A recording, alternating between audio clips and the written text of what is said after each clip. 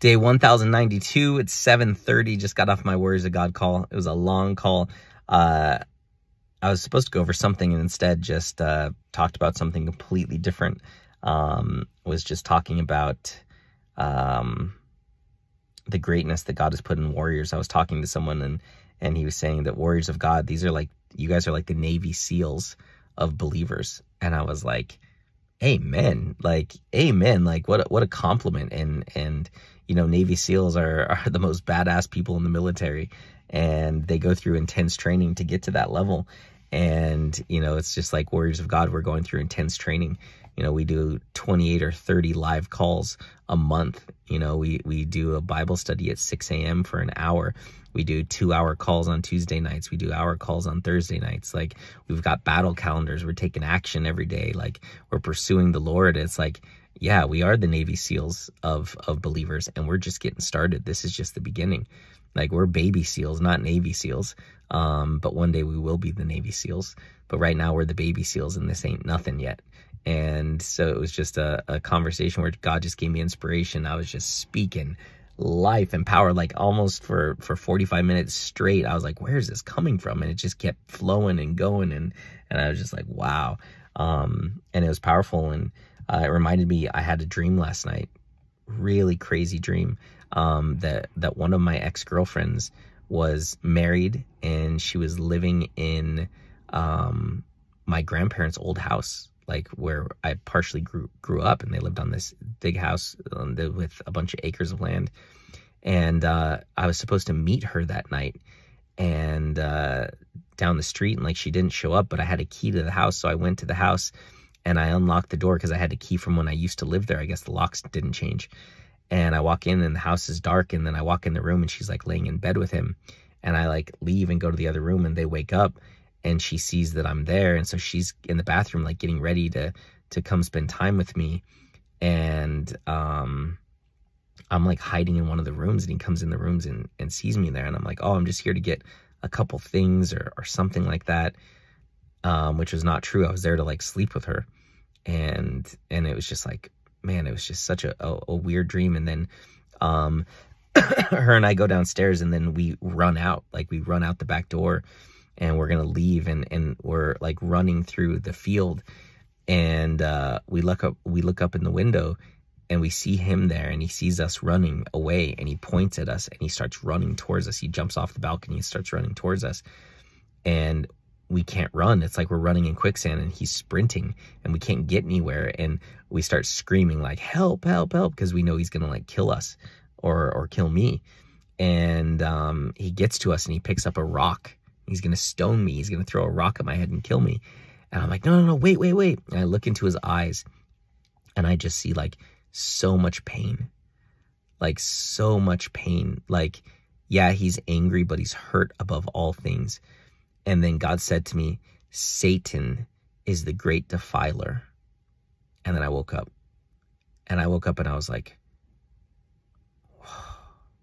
just felt so much shame. Like, just like, what in the world was I doing? Why would I even consider doing something like that? What was I thinking?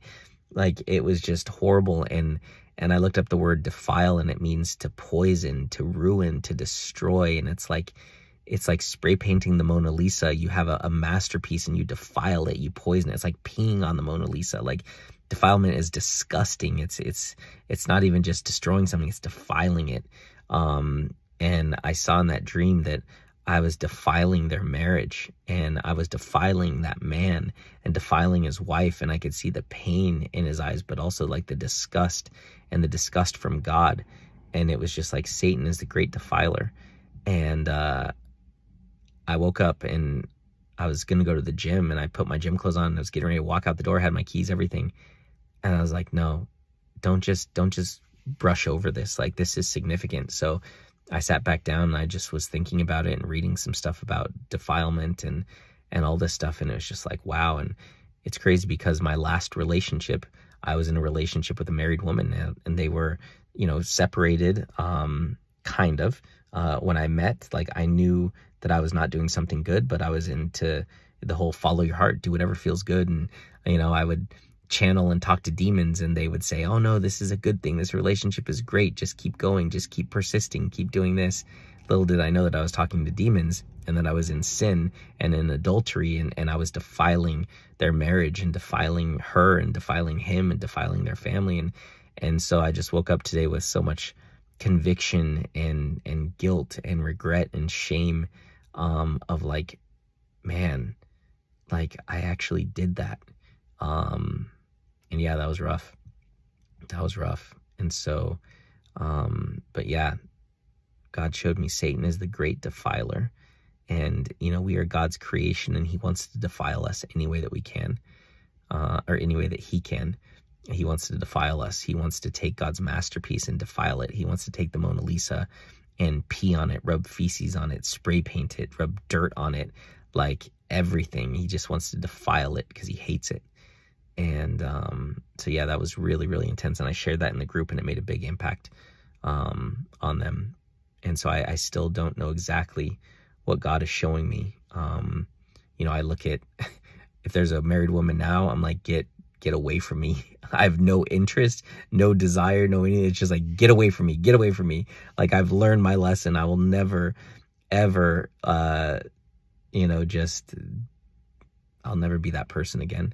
And so that was, yeah, that was intense, but it just showed like, man, that's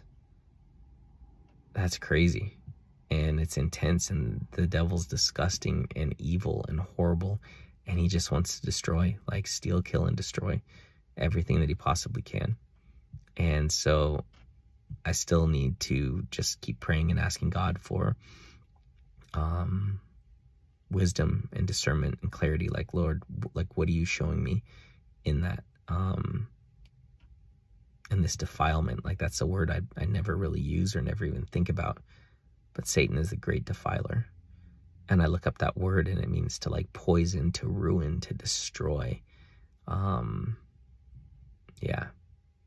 So that was intense.